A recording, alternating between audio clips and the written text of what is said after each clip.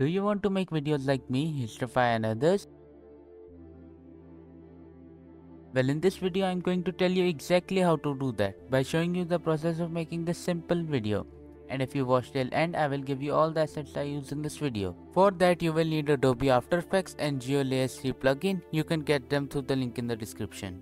Now for making the historical maps, you can link your GeoLayer 3 to this GitHub repository by Andre. The link to this repository is in the description. Now to connect this repository to GeoLayer 3, simply copy the URL. Then go to After Effects, right click on it, click Preferences, then scroll down to the Feature section, click this plus sign, add GitHub repo, paste the URL over here, type master, make the max result to 10 and click Apply.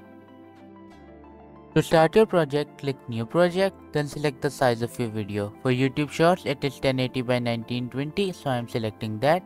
For the frame rate, I will select 30, but you can enter more. I have a low end PC, so I am entering 30. Now for the duration, I am entering 5. You can select it according to your need. Now click the next button. Now select the style of your map. I am selecting being Arial. Then click Create.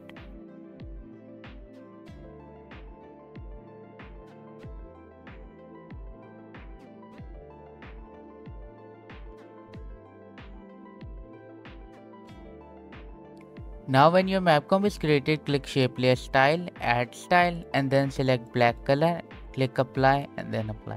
Now click these three lines, deselect this A, go to Setting, scroll down, make quality to 10 and enable imagery motion blur. You can disable this attribution if you want, but I don't recommend that due to copyright issues that you can face in the future. Now to make your video more detailed and add depth filling, add vignette effect on the mapcom. Now you can just play with the settings till it seems perfect to you, because I don't use this effect and do it the other way, because in the other way I have more control over the effect. So if you don't want to do the other way, then skip to this time.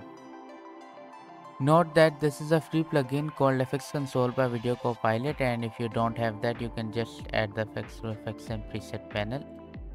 For the other way, first add an adjustment layer by pressing Ctrl Alt and Y, then add exposure effect on it and set its value below 0. I would prefer it to be 1.5 till 2.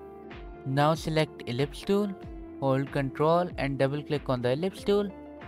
Hit F on the keyboard, select this inverted option and increase the mouse feather to desired. Now to add the empire, search with the help of here in the repository. Like for example, we need 1600.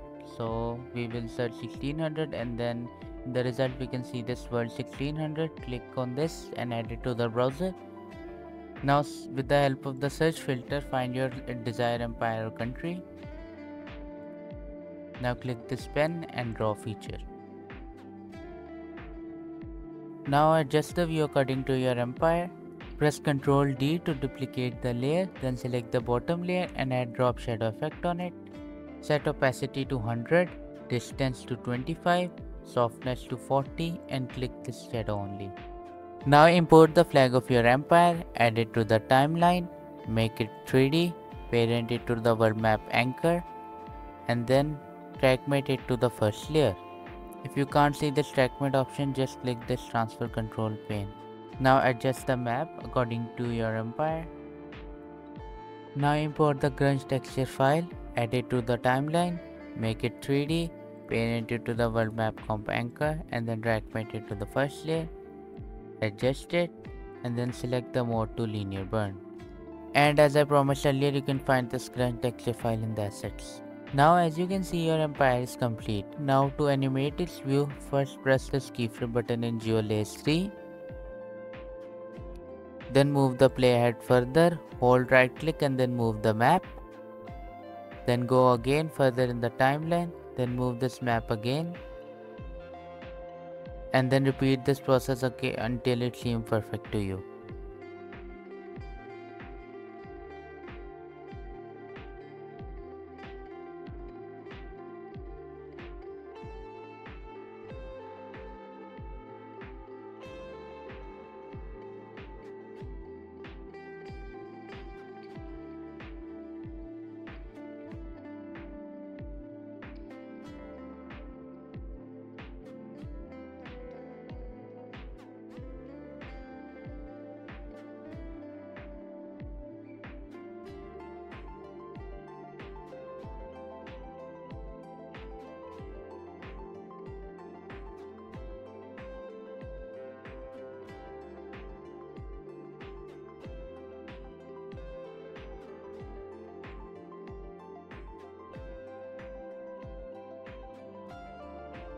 After animating the view, you need to add the text. For adding the text, select the type tool, click on the place you want the text to be, type the text,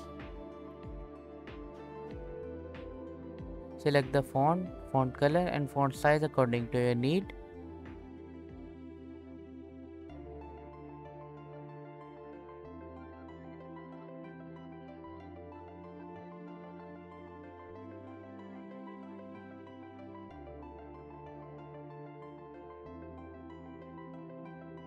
Now align it with the help of the align panel.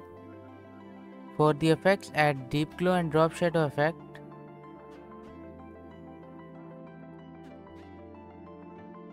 For the deep glow, set radius to 150, exposure to 0.4, and for the drop shadow, set opacity to 100, distance to 15, softness to 40.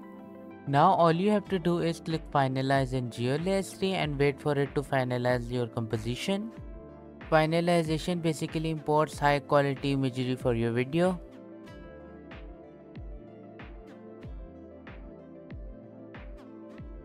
Now for rendering the video, you can go to composition tab, then click add to render queue, select the settings. My settings for rendering is in the assets, select your output area. Now click the render button and wait for it to render your video.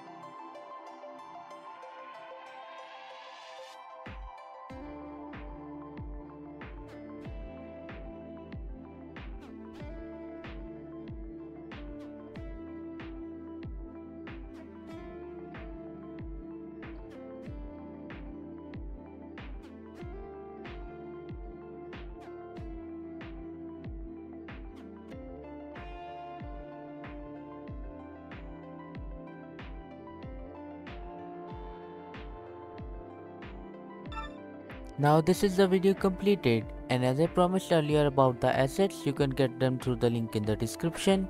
These assets include the settings of all the effects I use, my render settings, the grunt texture file, and some other important map files that are not in this repository but are very useful for content creation. This was the tutorial at the request of many of my viewers, so if you face any issue, just comment and I will help you. Please don't forget to read my pinned comment and click here to see a video as an example. Thanks for watching.